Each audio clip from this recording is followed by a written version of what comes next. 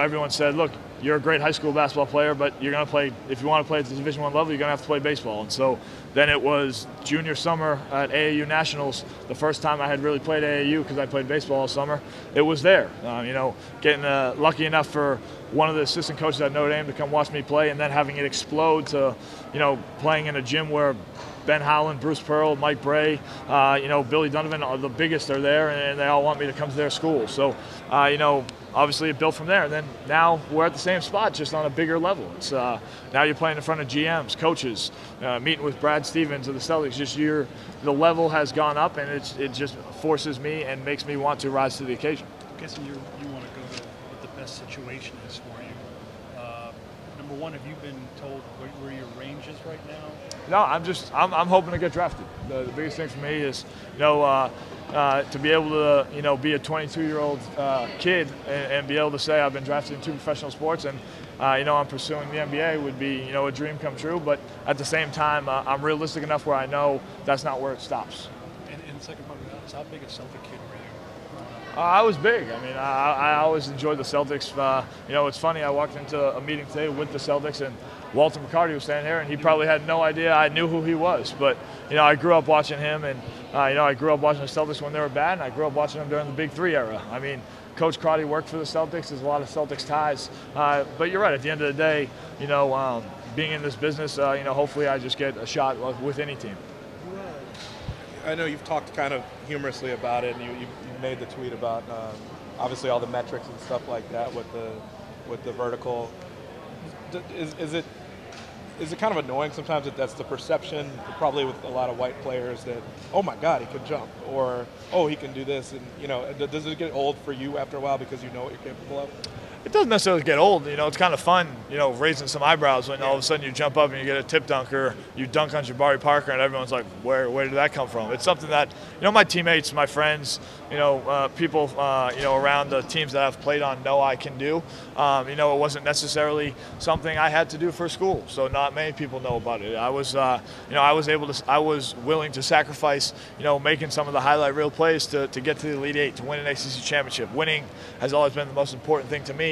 And so it makes it that much more fun when you come out here and everyone's like, I had no idea you could jump. I thought you could just shoot. I thought you could just rebound, things of that nature. So as frustrating as it can be, at the same time, it makes it that much, more fun when everyone all of a sudden sees it and all of a sudden is taken back by it, and it makes people's heads spin.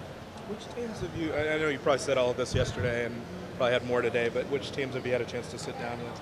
I've met with quite a few teams. I remember I did a lot of my meetings in Portsmouth. I think that's where people kind of all of a sudden were like, wait, why are you here? You should be playing baseball. And that's when I walked into the gym to watch 2 games, the night before I even was going to play. And a bunch of scouts came up to me and said, we had no idea you were pursuing basketball. So that was kind of the beginning of trying to show everybody I wanted to play. And that's where I had most of my meetings. I had only 3 or 4 here, and I had about 12 to 15 there.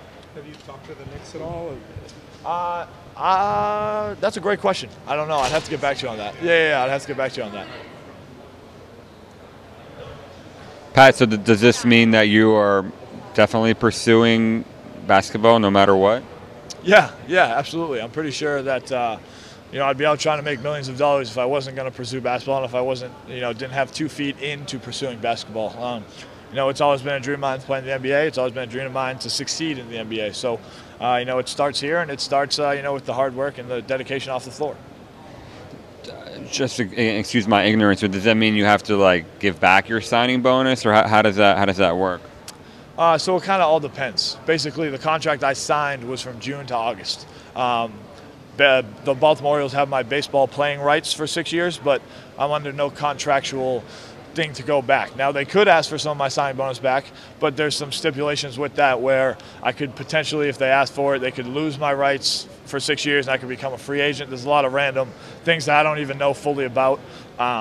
So it by no means doesn't mean I automatically have to give anything back, and by no means does it mean that I won't be a Baltimore Oriole at some point in time. But for right now, it's basketball full time. What is it about the sport of basketball that is more appealing to you than pursuing baseball?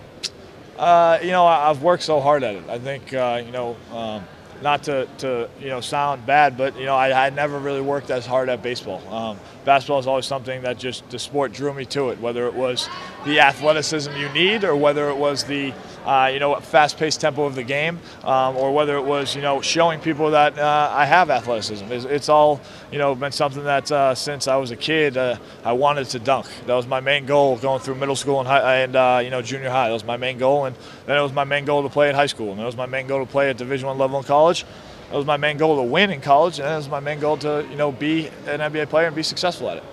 Thanks so much.